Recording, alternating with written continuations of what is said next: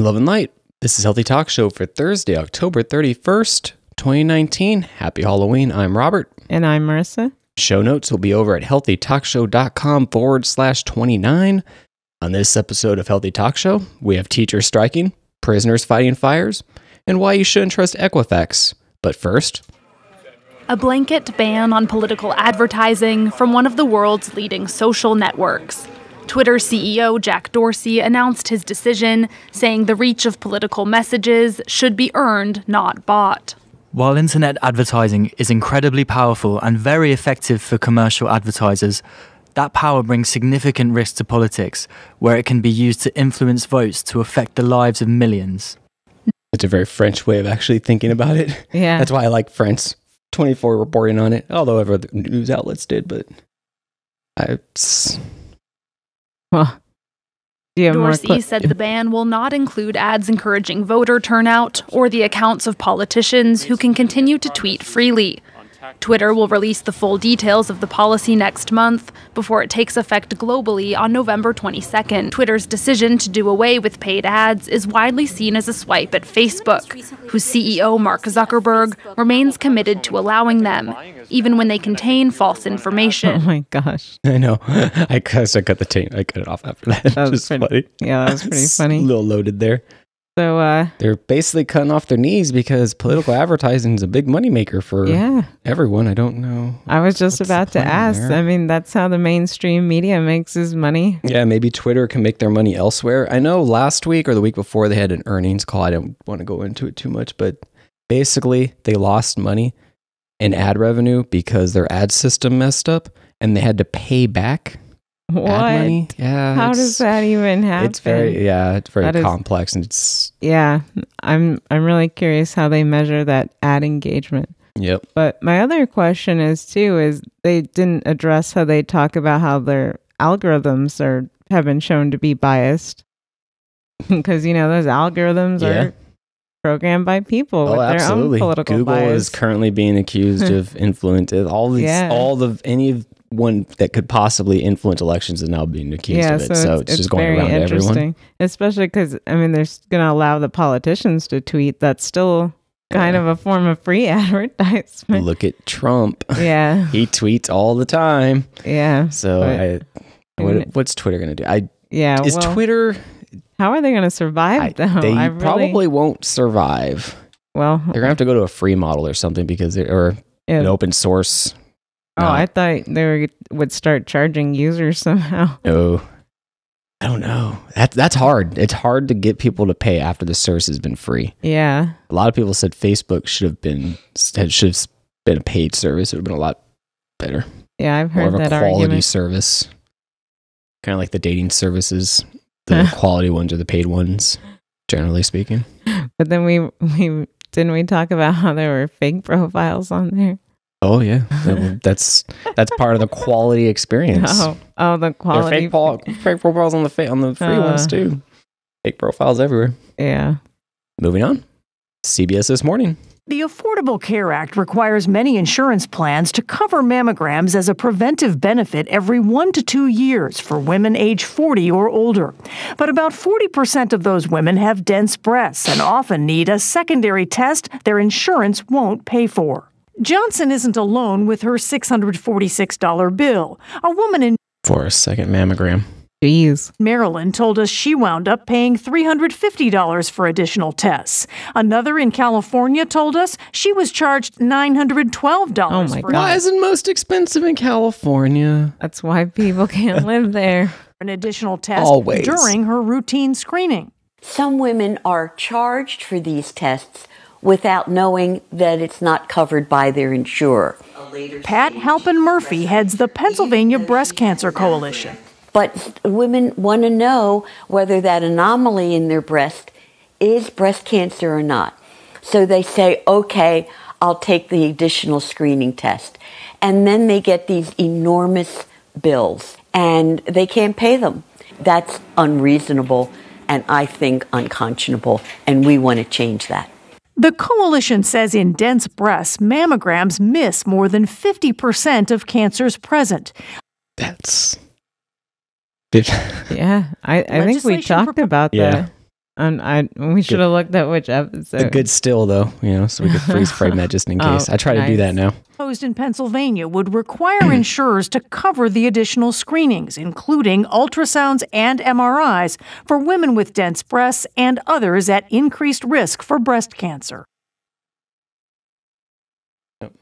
Sucks. Yeah. Well, it's tough because we know that, the price of medical coverage, that's all inflated. When you go to the hospital, the drugs are all marked up because there's no real competition. Yeah. So I don't know how you set the price, but you also need these screenings. Yes. People are getting ripped off for preventative. I know, which is terrible. That is horrible. But I also don't really know the solution. It's always, where does the money come from? Someone has to pay for it. New York Times. Why children and pregnant women may want to eat more fish. Yeah. Are we at this again? God. Are we back to this again? We're back to this. This is why we do our show, to remind you that they keep changing their minds. Yep. Here's a doctor from Massachusetts General Hospital. She just uploaded a video, I believe today.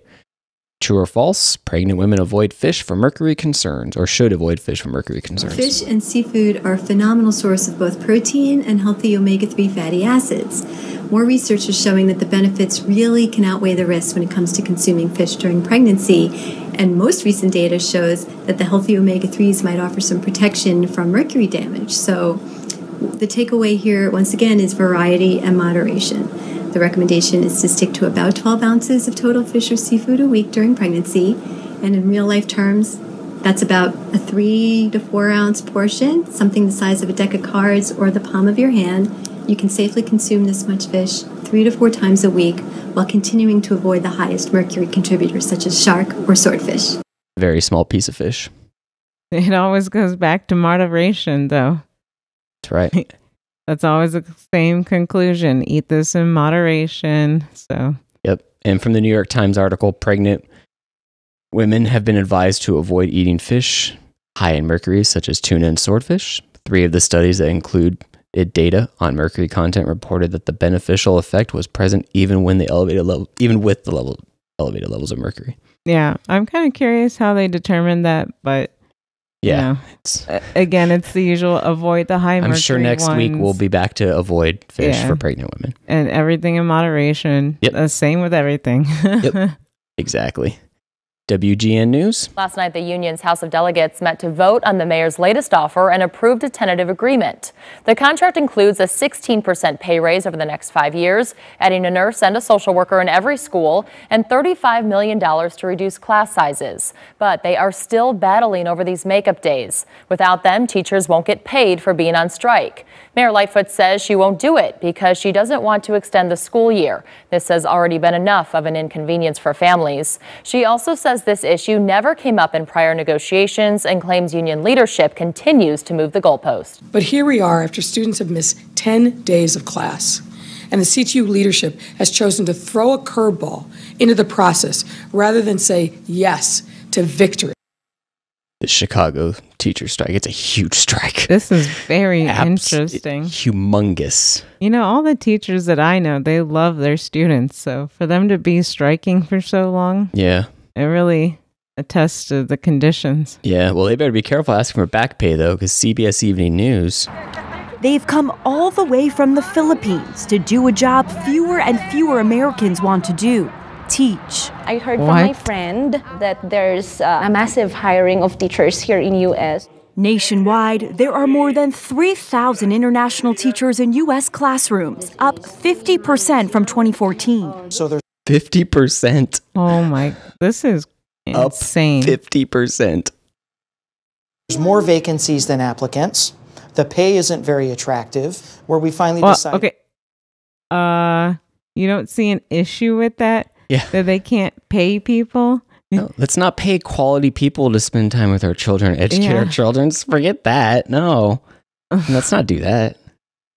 That it would probably be time to look overseas. Does it seem like the job of a teacher is being outsourced? Yes, definitely. In fact, I'm seeing a lot of that. I just love this one. The majority of those teachers come from the Philippines. and we were there when another teacher arrived. Oh my gosh. This is unbelievable, to be honest. It's incredible because it's exploitation of the Philippines. Yes. And so now you've sold them this American dream. Come over to America. We have jobs for you. Oh, wait. That's because we can't pay our teachers a decent wage. I mean, it's been all over the news that teachers work multiple jobs and can't afford to live. It's ridiculous. It is absolutely ridiculous. So these people, teachers are essentially your child care during the day. They're the ones taking care of your kids. You want the best. You want the best. And they're supposed to teach your children, discipline your children. Now be a mentor, be a mental health expert. You're asking way too much of your teachers, and then you don't pay them anything. And I know the educators are overworked. But yes. They do it for the love of the students, but they have to make a living. Yeah, absolutely. This is insane. Everybody has to make a living, and these people they're teaching your kids. This is fundamental stuff. This is and and then it's just crazy. We're gonna have more people here. Yep. And then what's gonna happen to those teachers who weren't getting paid well? Unemployment. Where's everyone going? Don't know.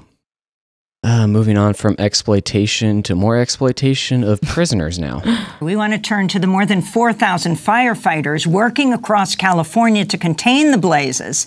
At least 700 of them are California prisoners, while salaried firefighters earn an annual mean wage of like $74,000 a year, plus benefits. Prisoners earn about $1 an hour when fighting active fires. And $1 an hour. How is that not exploitation? But it's not exploitation because of course when they're done and they serve their sentence, it's rehabilitation, so they can be firefighters after the fact, right? What is astounding is the level of experience and danger they face and the experience they get when they get out of prison. Are not allowed to be firefighters, so end up often serving the rich, being private firefighters around estates. What? Yes. Yes. Oh, and I cut out the other half of this video where they were talking about how they didn't give evacuation orders to the cleaning crews to all these rich people. So they wasn't properly communicated. So apparently the maids and stuff were showing up to these evacuated areas because they weren't properly communicated to that there's a freaking fire going on and they're showing up for work. I cut out that part because it's just been way too long. Yeah, there's so many things crazy with that statement. Huh?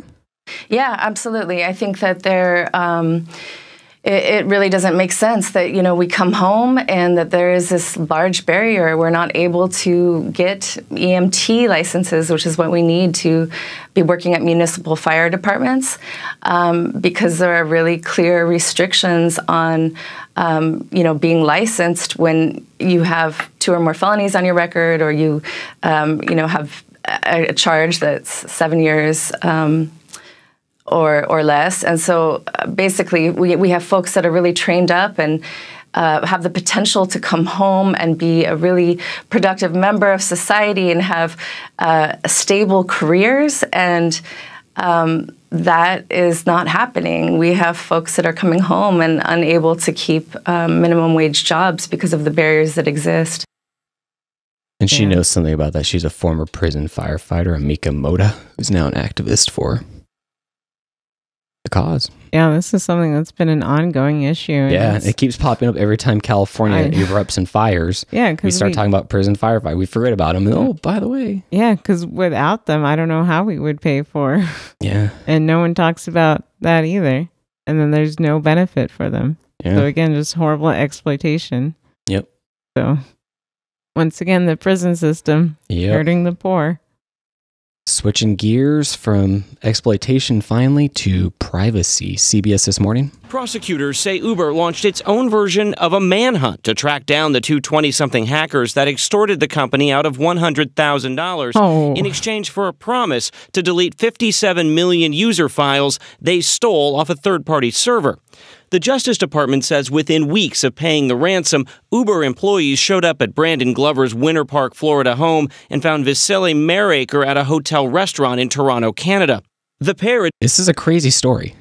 So Uber has not contacted any law enforcement or anything. They're doing this all themselves right now. I'm glad you clarified that. This is what's going on.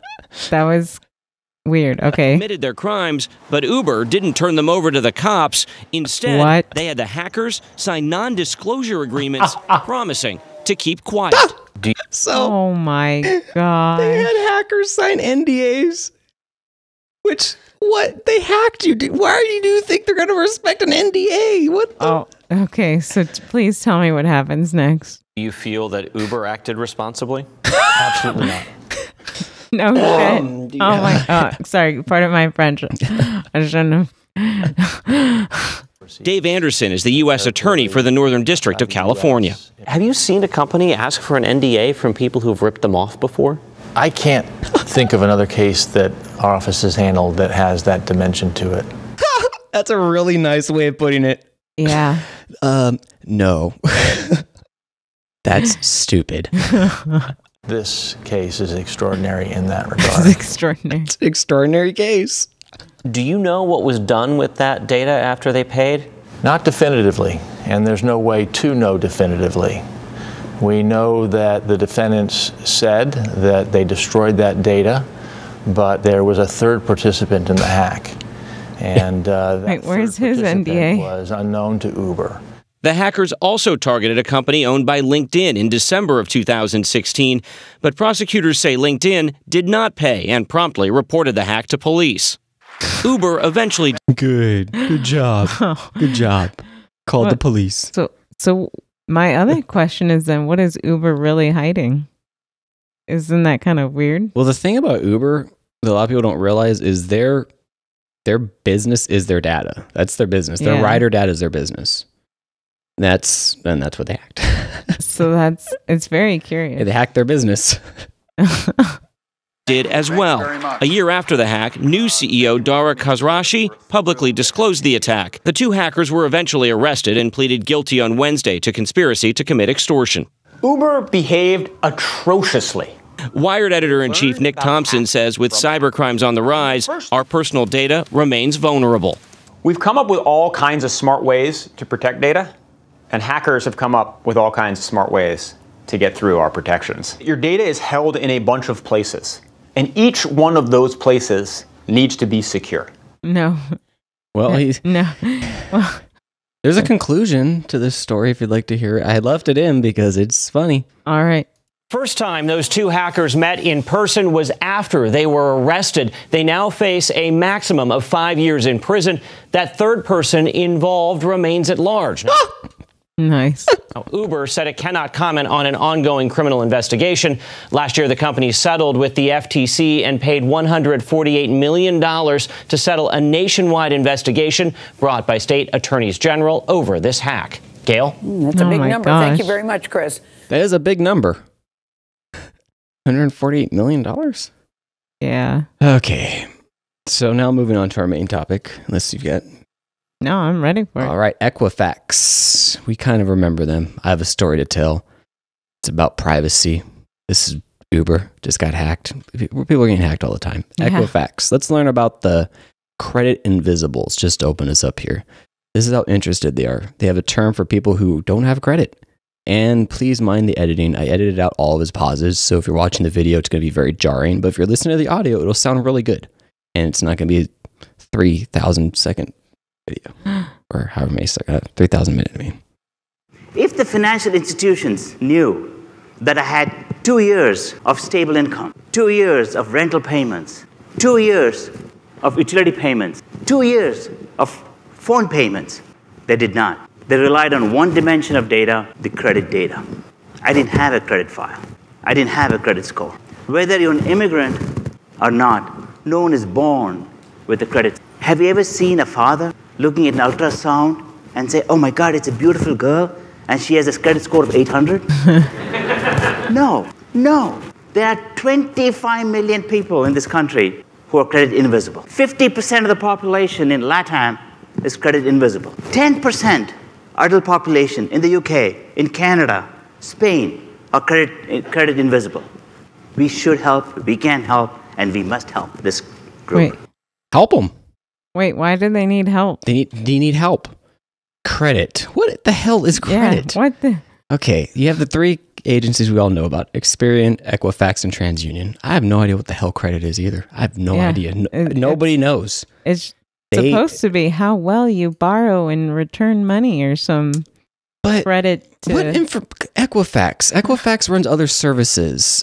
Credit's a lot of information. Equifax. There's something called the work number. What is the work number? Let's learn. It's another morning in HR. The phone rings, the emails chime. It's early, but the verifiers are already lining up. Landlords, background screeners, government agencies. They need employment Landlords, background screeners, and government agencies. Information, and they need it quick. Every request means more paperwork. Every request means an employee is relying on you. How do you handle this workload? Better yet, how do you not have to handle it? How do you break free from it all?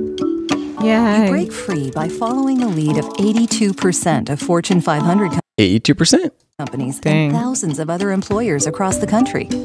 You break free by using the Work Number database, a secure, simple way to automate your employee verifications. The Work Number database is the largest of its kind, giving more than 375,000 credentialed verifiers real-time access to the employee information they need. Employee information you need. What information do you have? You just have my credit number, right? I know, it's like so now $750 or something, isn't it? I'm getting really disturbed. What's my credit number? That's okay. Yeah, people could look up my credit number. That's cool.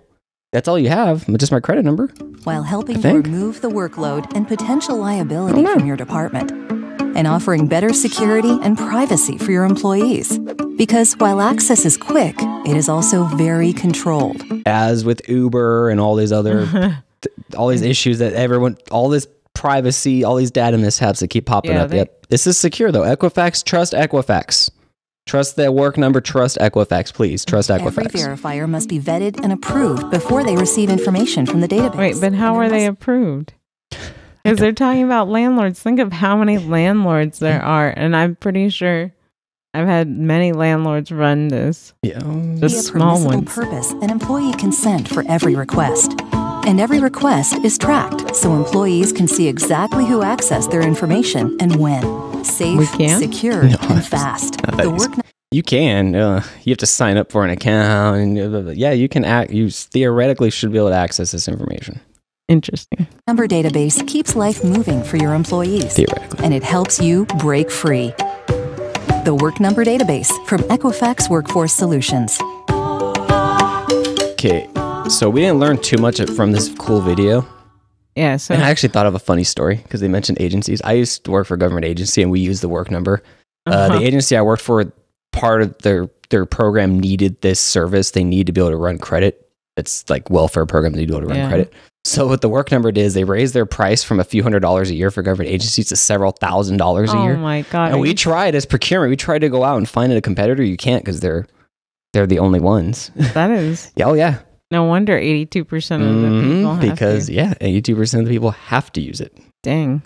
Or Fortune 500 companies have to use it. So, okay. All right. So there's that. What data is in there? Well, let's see. I had a sample report. Here we go. There's a sample report that doesn't actually show me anything. Where's this from? This is from Equifax itself. Employment data report. So here's a sample report that, you can see. And I have a video that shows us medical insurance, dental insurance, all this weird. Yeah, you can see a lot of different. You can see if people have insurance. You can see their income. Here's another sample I found from Kansas, I think. I can't see the full screen. I'm a little blind here. Yeah, University of Kansas. And it's like a simple sample. But I found a video. So let's roll into the video. It's just let me know when it runs long. It's bad video. And what we'll be showing next is the results page. So on his screen, it's just a simple interface, social security number, and you got a bunch of other stuff like permissible purpose, and other stuff, other terms for your search query. The top of the page will consist of basically a header that echoes back to you as the caseworker. Here's my order details. Here's the requester, which was myself, Peter. Here's the date of which this record was requested. As you can see, it's the 9th today of October, as well as what Social Security number did I use? Do I have a tracking number on it? So that's a header that is on all reports for organizational purposes. And this is where you'll actually see the work number results returned. In this case, this test has 3 records that are returned, or 3 transactions. 3 transactions. I love it. 3 transactions. All right. Specific to that 6-month lookup. You'll see that in the twin header here, record 1 of 3.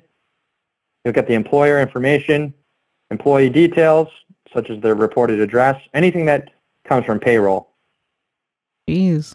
Yeah, because your employer is reporting this information on you, by the way. Yeah. I mean, I don't know how to stop that. Yeah. Along as the tenure, what medical benefits are offered, and does this person use those benefits? Wow. What? Yeah. Whether we use those benefits? yeah. Why do they need to know anything of that? Is there workers' compensation? And of course, I'm trying to calculate modified adjusted gross income. So here we are with the gross and net earnings. Wow. As I scroll down, I'm going to go a little bit faster for brevity. Wait, isn't that all your pay stubs right there? Is that what that is? Yes, they can see. Yes. That is terrible. Yeah, oh yeah. None of your information is private. All this digital stuff, it's great. It's great for spying on people. Yeah. This is a historic look back of 5 years. You'll actually see the second record. It's probably like a monthly. It'll probably be like a monthly rundown or something. I don't know what that's tracking. I can't see the numbers clearly, but. So record 2 of 3. But you look at people's financials for this. This is one of the biggest points. You're looking at someone's credit and seeing how much money they make because they're making income claims. You got to be able to make sure that they're actually making that amount of money. I'll go even faster. One hell of a report in this sample report. Very long. Record 3 of 3 records. Shown. So that is your results screen and how you'll actually see your twin. There's another way records. To get more money now, out what of if you. I want to buy additional records? Buy additional records. Step of today. What else could there be? In this case, maybe this individual said, you know what, Mr. Caseworker, I actually did work at Goodyear Rubber and Tire Company, but I don't see it listed under the 6-month lookup. So let me click on additional records. All this says to me is spend more money. This is dumb. This doesn't even make sense. That's why I left it. This just why didn't this originally come up? The caveat here is when you click this additional records and actually select them, you are indeed buying or increasing the amount of transactions on this search. Wow. So instead of clicking new order, this is the proper way to do it if you're looking at the same individual. So like I said, I wanted to search Goodyear Tire and Rubber. I'll click View Additional Records. And what you'll see is a notification on the top right-hand corner that says additional records have been added to your order. And of course, the 1 of 3 now becomes 1 of 4 since that additional record was purchased. Well, that was a scam. Yeah, it was purchased. Yeah, okay, great. Wow. Couldn't you just give it to me with the initial order? I know. Why do you get the first 3 for free?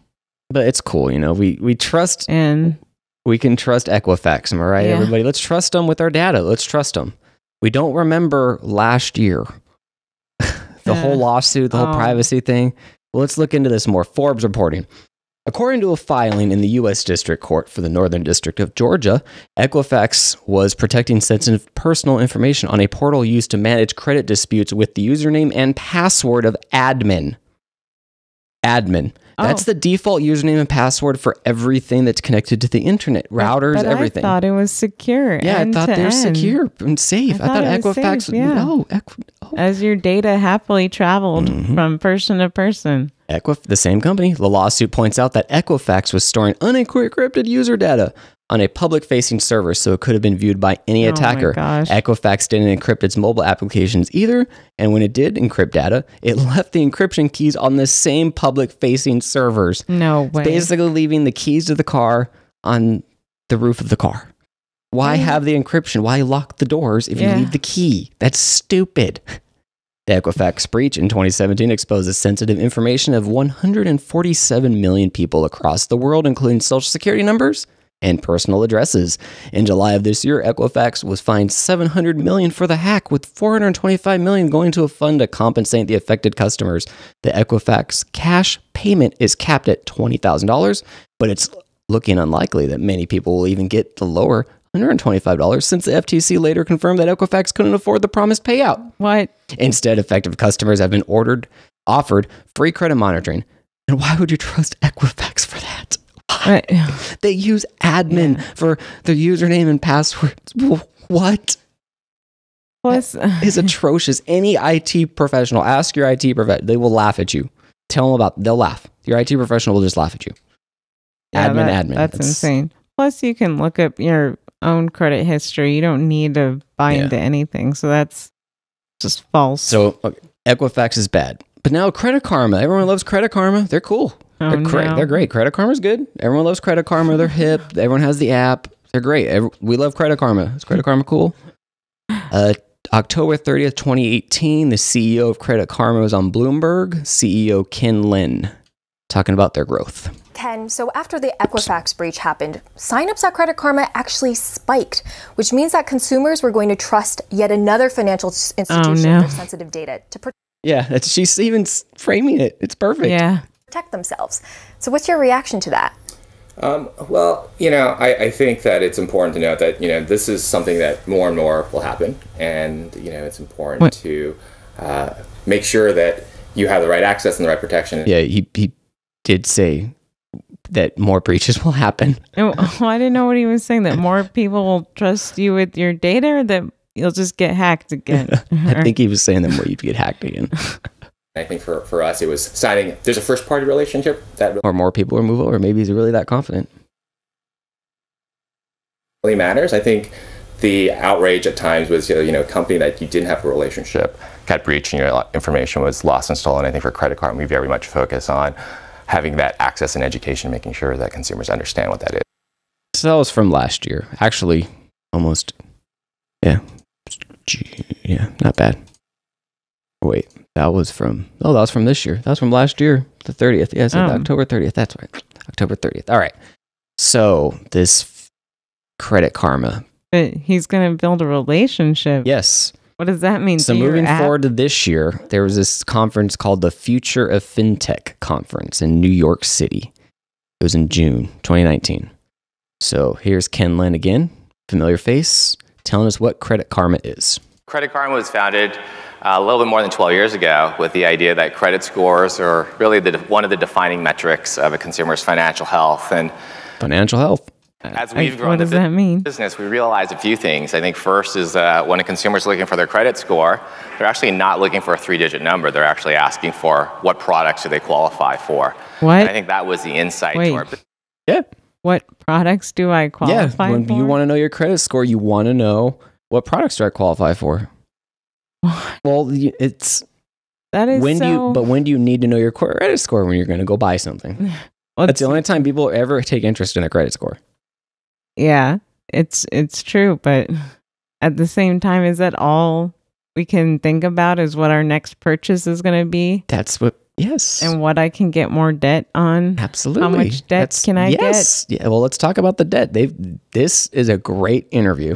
Okay. You will learn so much. Business. So when a consumer comes to our site, we're able to give them a score, but more importantly, we're able to analyze all of their liabilities. So today we probably see somewhere between $5 or $6 trillion worth of consumer debt. We can $5 to $6 trillion of consumer debt. That's how much they see just from their users. Trillions. That's the debt. That's the problem. Everybody has debt. Yeah. Determine, are you paying too much for that debt? Is that reasonably priced based on your credit profile? And we're able to suggest to somebody who's paying 19% for an auto loan that 19% should really be 12%. You're going to save $175 a month. And, it's for the same term. And really, and if the consumer does that, our member does that, then they will save that money. Our banking partners get a new customer. We get a bounty from that, which is our revenue model. And the cycle continues. And as we have continued to build the product, we also realize that, consumers are just crying out for help in terms of how do we help them manage their finances? Because as everyone in this room knows, technology has made most consumer products more complicated, not less. Because people are stupid and don't do things. I don't know what he's saying. That's what he's saying. Oh, it's throughout this whole interview. And there have been fewer and fewer tools to help digest and understand that notion. Right. Yeah. So the business model is lead gen, basically, and is it also a freemium? I mean, can you pay to be a member, or what is that? The one source of revenue, or how does that work? Yeah, it's the only source of revenue, and it's actually one of our core principles at Credit Karma is how to make everything free. How to make everything free. Yeah. Well, nothing is free. Yeah. So what's the price? Well, let's learn about active users and engagement. How do you keep people active? I mean, isn't it, you could see this sort of being a one and done kind of thing. So how do you sort of, get traction with customers? Yeah, and I think this is one of the things that people miss is that it goes back to this notion of consumers are really looking for help with their finances. And, you think about a credit score, and I think that's actually, by the way, the wrong interpretation of what Credit Karma is as a business, but I'll come back to that later. What people are trying to do is they're trying to understand their money. And what Credit Karma is able to do is give them a quick snapshot of all their accounts in a single place. We're able to give them helpful tips. I mean, I don't. Yeah, a single snapshot. What do you need a snapshot? You need a snap because you're stupid. You don't know how to read financial data. You don't know how to balance checkbooks. Reported in your Credit Karma. It's your credit card. So what? You can't balance your credit cards by yourself? I don't understand. I have no idea. Do things like, tell you like, hey, there's $5,000 sitting at the state treasury because some life insurance policy cashed out and they weren't able to find you, right? So that does happen. I've never heard of it happening with Credit Karma, but there are actually states that'll hold money for you. No, that's true, but you can look that up through your state. Yeah, you can look that up by yourself. You don't need Credit Karma, exactly. I think it's those delightful things that keep people engaged, but it's also that single, simple place of understanding your finances, which is driving the engagement, and I think something that consumers are really looking for. Are they looking for that? Well, they're going to be looking for because he's selling it. That's what he has to sell. That's the trap, though. I want to learn about KPIs and OKRs and metrics and other business speak.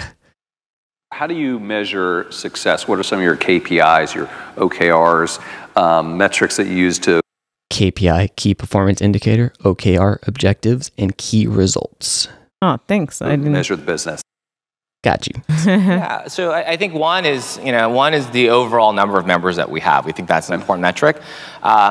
We think and we know that more and more consumers are confused about their finances, right? I think oh my God. Data says like, he's just on and on berating people. Yeah, people are confused about their finances. Look, that's his impression of a consumer. I don't think that people are confused. I don't get it. I don't get it. It's too confusing. I think they know that they're underpaid and they have too many bills. I think people are pissed off. Yeah. A little bit more than half have great angst around their dollars, can't sleep at night because of their finances, and we think because the teachers don't make anything. Yeah, that's why they're striking. There is a really big opportunity. So point being, big opportunity. Look at him; he's getting all wet. Big opportunity. Yeah, because he's about to make some money. Yep. That we want to provide all of the services necessary to make that angst go away. So when we talk about credit monitoring, when we talk about tax preparation, when we talk about what's the best loan and the transparency around it and how to get out of debt, we look at it as what services are we building to drive the most amount of users to register on our platform. So that's one KPI, which is just the sheer number. Okay, it's one KPI, the sheer number. One KPI. Would you like to know the second KPI? Yeah. 2 is engagement. We think it's really important to keep people engaged around their finances. I think the worst outcome. Engagement. It's always about engagement. Keep people engaged around their finances. How do you measure engagement? Yeah, and around your finances. How the hell is that? Is just more you spend or? Yeah. It must be. Am I engaged? I don't spend money. Finances. No. I think the worst outcome for people is when they stick their heads in the sand and not really focus on what matters. It's one of those things where if you're trying to optimize something, but you don't pay attention to it, you don't have the metrics, you don't have the KPIs on your own financial life, you're not going to do a very... You need the KPIs in your own financial life. He's just spewing key terms around. Buzzwords, yeah. Buzzwords. Yeah, you need the key performance indicators for your personal life. Good job of getting to the place that you want to be. So we want to be able to provide those services, and engagement tends to be the driver. Engagement. He still didn't say how he was going to have actual engagement. He did not. Last metric. Then lastly, we think about what we call share of wallet internally, which is, we know that consumers on average will take out 1.1 loans per year. 1.1 loans. On average, consumers take out 1.1 loans per year. What does that mean? Is that opening new credit cards? Is that buying a car? It would have to be just, either. yeah. But 1.1, so people are taking out a loan a year? That's horrifying. Is that true? Ask at healthytalkshow.com. Yeah, that's why I was wondering what do they define as a loan, but yeah. And we think about, well, okay, if that's the case, what percentage of those are we driving? Are we helping them find the right ones? And then lastly, it's got to be, that's their business. It's the bounty on the loans. It's the bounty connecting them to that's their whole business.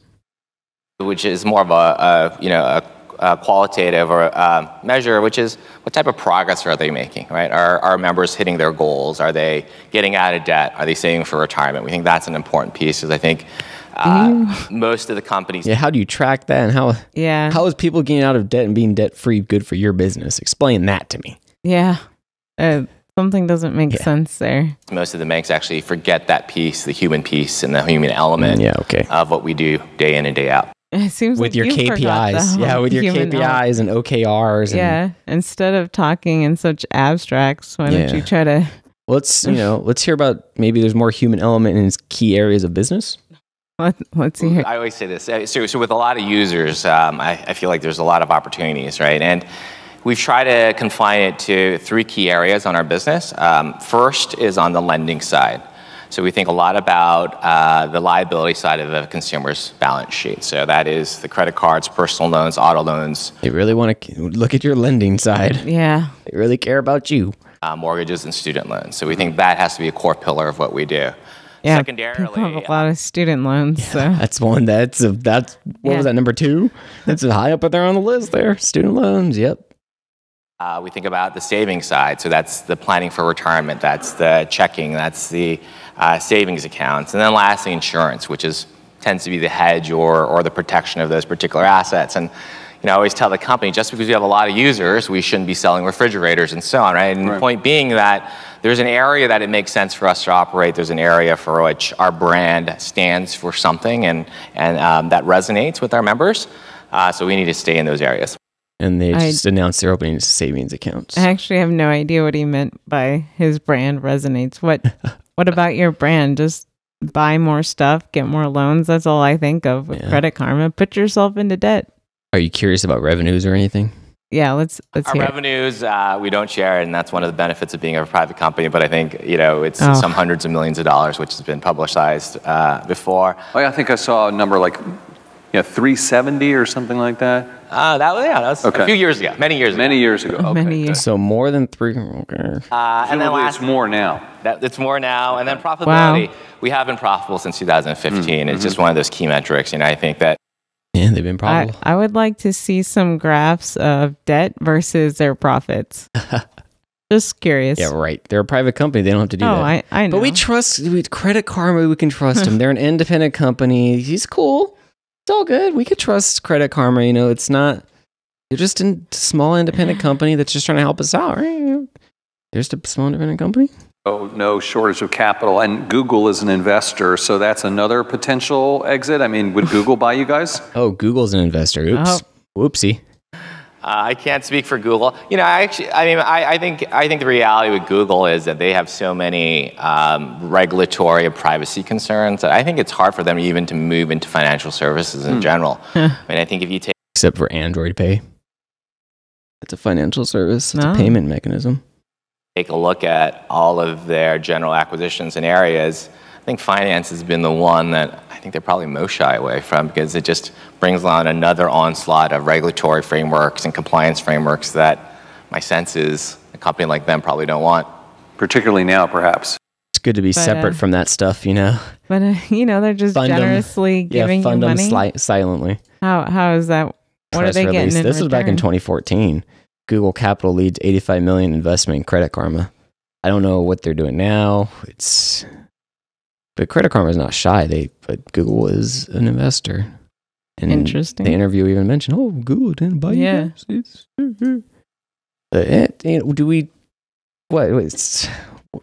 What What is there to say about this? It's disturbing how much Google knows about you. They read all your emails. Do we talk about Equifax? Yeah. Credit Karma, Google, all these. They all know everything. No, I know I'm being conspiratorial because Google doesn't really want to know everything about you. Am I right? CNBC. Alphabet, the owner of Google, has made an offer to acquire Fitbit as it, quote, eyes a slice of the crowded market for fitness trackers and smartwatches. They're citing people familiar with the matter. 18% gain there. So that's the rumor going around right now that Google wants to buy Fitbit. Jeez. Yes. 18.5 in what is obviously a heavily shorted name that has had a journey that's taken it all around the map. Yeah, I don't know how hard Alphabet is bargaining here, but given where Fitbit has been trading for quite a while, as long as they're not really trying to put the screws to the company, I have to imagine they got to listen to that, because getting taken out by Google and Alphabet is usually an outlook that a lot of companies are looking for. A lot of companies are looking for. Oh my! A lot of companies want to be bought out. Why does everyone want to be bought out? That's what they all want. Why does everyone want to consolidate? Google wants to track people physically outside of the Android devices they already are tracking you with. Now they want to track you more precisely with the Fitbit as well. Yeah, and let's just cross-reference that with all your Credit Karma data. Yeah, because they're just giving Credit Karma money for nothing. They get nothing in return for that. That's good business. They're just nice people. Yeah, they're nice people. They just want to help you get out of debt. Yeah, that's all they want everybody to be debt free and we'll all be happy. Retire. Yep, exactly. Yeah, with a lot of money.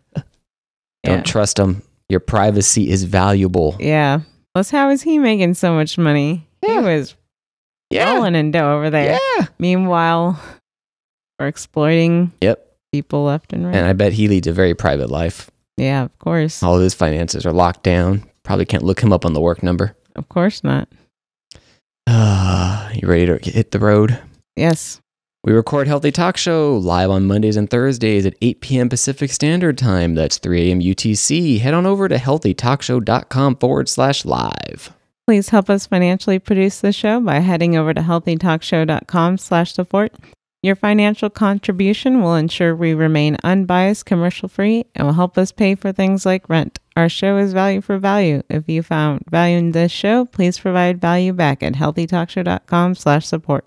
Another way to provide value is feedback. We love feedback. Our email is ask@healthytalkshow.com.